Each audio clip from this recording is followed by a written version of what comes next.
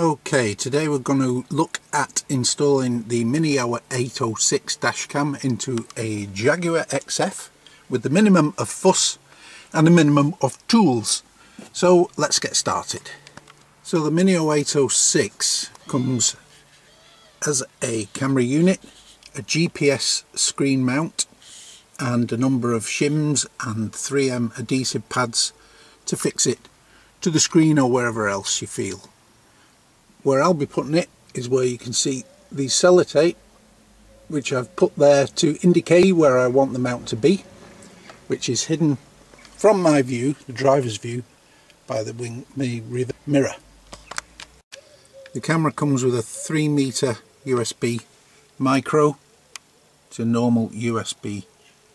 The intention is to wire the camera to the center console and power it from the outlet in here. So here we go.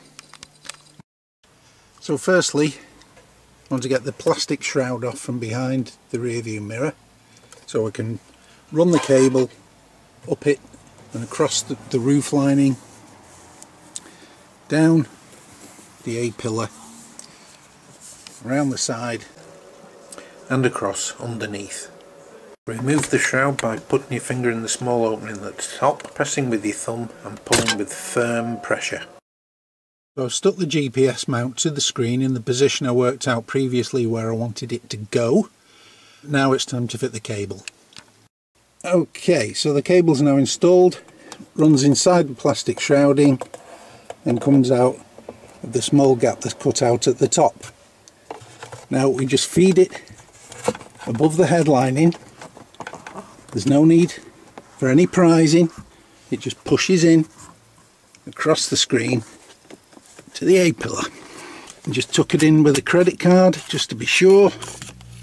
And now it's time to get it round the A-pillar.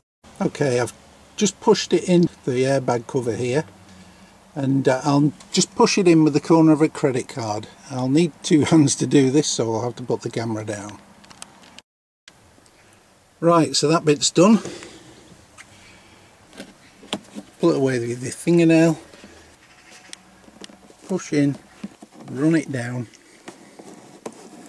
just like that.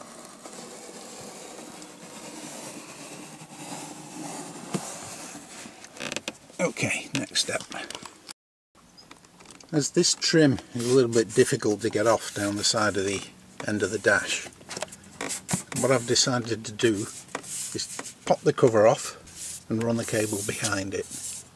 So that should be simple. Open the glove box, nails inside, a firm pull, and there we go. Simple. Okay, the next step is to get this lining off from underneath the glove box. So that's just a case of slipping your fingers in, pulling down. 2, 3, there we go. That's the cable pushed in down the side and comes out at the bottom there. Just push it in all the way along. Okay, so the cable's at the end of the glove box and we just tuck it under the centre console shroud, like so. Now with the centre console, what we need to do is get this out so we can run the cable up. Okay, I'll admit I've previously just pulled this out so to make life easier. So there we are, we can see in. And if we carry on tucking the cable along, carry on pushing it along,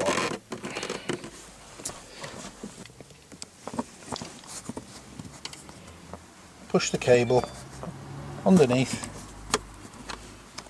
and what do we see coming out? The end of the cable.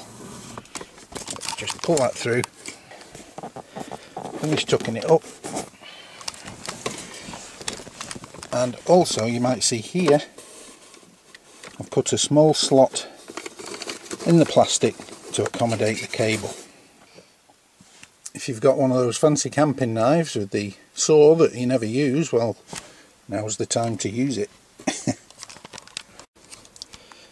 Okay, so popped everything back in there. Get the USB cable. I'm going to try it from the USB socket. There we go. Hopefully that will give it enough power. Camera's mounted. So we'll just now turn the ignition on.